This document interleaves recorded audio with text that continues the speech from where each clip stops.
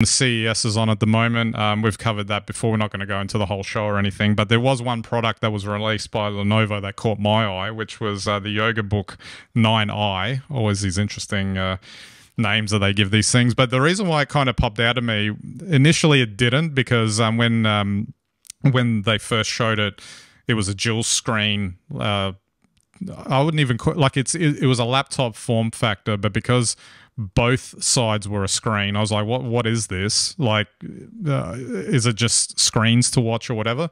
But then when they explained that it also was like, you buy this thing, but you also get a keyboard and a stand, and I think a pen was included, a mouse was included, and the stand sort of props up the two screens in a way where you end up having a dual screen setup. It suddenly became an interesting complete package, like a different form factor to the traditional stuff that you would normally see, because you could then utilize those two screens in very different ways. And the fact that they also introduced some functions into the bottom touch screen so that you could effectively kind of turn it into a keyboard and touchpad and all that sort of stuff was really interesting. And I thought, oh, well, at least there's some attempts here to try and do something different, because the thing that kind of stood out to me for this device is that it was like a portable multiple monitor setup, as opposed, like, you wouldn't normally have just a laptop that you would bring with you everywhere,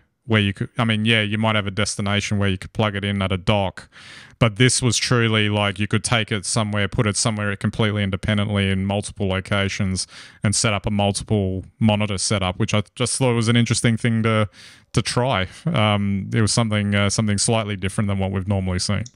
Look, I do think it's innovative, and I do think that, it's a nice piece of hardware, but it's funny to hear you describe it, as a sort of mobile monitor set, whereas I just thought of it as a mobile desktop, two monitor desktop, carrying around a separate keyboard, carrying around a stand. Look, I think these things are nice, and I think there are use cases for them. As I was saying to you before, Ben, my friend got his flip phone out the other day, and we were able to all view it. The group of us there were able to view it all with ease, and you realise you can share and see things on a bigger screen. And I think this Lenovo does that really well, and I think it's got a use case for some people, so good on them. Is it something that will stick around or get a really wide audience? I think we've already seen enough in hardware over the last 20 years to know that it's a niche product, but a great product nonetheless. I do like the Yoga range. They're flexible. The screens have always been great, so I'm sure someone will find good use for it. I would like to know what its battery life is like. They didn't mention that.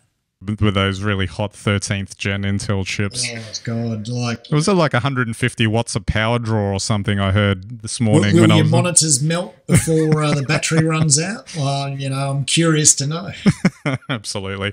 This will probably be another topic for another time, but the proliferation of so many devices now kind of highlights that you really need to be switched on for picking what you actually need to use, as opposed to what's marketed to you as what you need. And I'll use the classic example of the Apple ecosystem in that, they're saying, oh, but you've got a phone and you've got a laptop.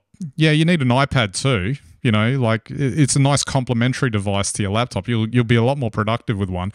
Doesn't mean you have to actually get them. And I see this type of device as well, because like you see, and it's nice and shiny and does all these new setups and everything. But again, do you actually need it? Oh, look, I think we've seen a couple of interesting innovations that never really took off. One, I think, was it the Acer touchscreen desktop that was kind of like the iMac, but with a touchscreen? That in the end, nobody ever touched the screen. And even if you did, then all you did was smear the screen that you were viewing. And I think the other one was my HP Flipback, which folds over into a tablet and has a touch screen. But after playing with it for the first day and loving it, never touch the screen again. The tried and true traditional stuff always wins out in the end. Absolutely. It does. Maybe it's force of habit, but the reality is that you're either using a keyboard and looking at a screen, or you're touching that screen as a tablet. I don't think people need a tablet and a laptop in one.